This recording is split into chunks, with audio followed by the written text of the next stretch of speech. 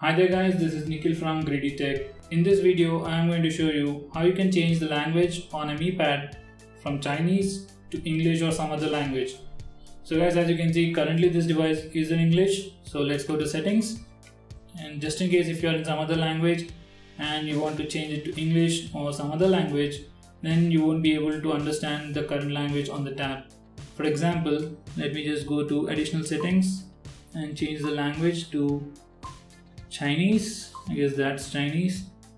So as you can see, as of now I can't understand anything that's on the screen, but I can just go with the icons over here. This is for the settings icon, and just click on that. And once you're here, make sure that you select additional settings, which is right below this green icon over here.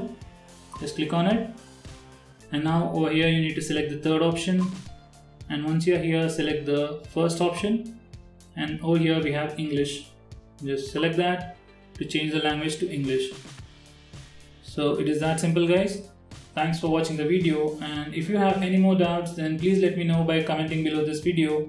And if you found this video to be helpful, please give me a thumbs up and share it with your friends. And please subscribe to my channel to see more videos just like this.